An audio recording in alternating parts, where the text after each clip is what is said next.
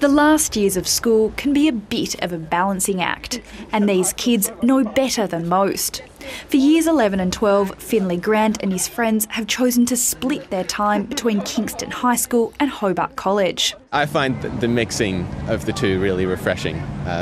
It gives me both worlds to be in. It was only 4 years ago the Southern School extended to include years 11 and 12. It was nice to have that connection with the school.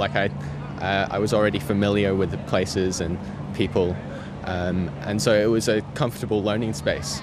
The government's decision to extend all public high schools to Year 12 was part of a bigger plan to improve retention rates. Student interest has increased over time as we've been able to sort of overcome some of those cultural barriers that students in high schools previously might have had about moving on to years 11 and 12 in a separate institution.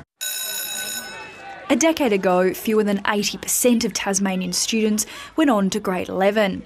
Now it's more than 86%.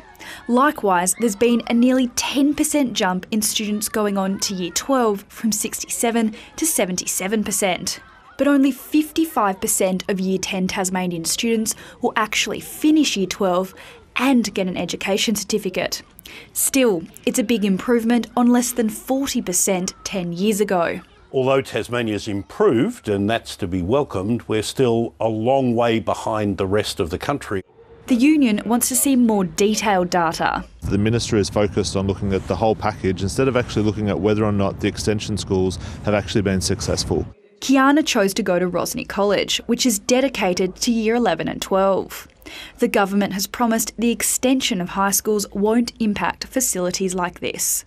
A lot more independence from going to high school to college, more freedom, just grow into yourself, I guess. So for some, the colleges still have their pools. Lucy MacDonald, ABC News.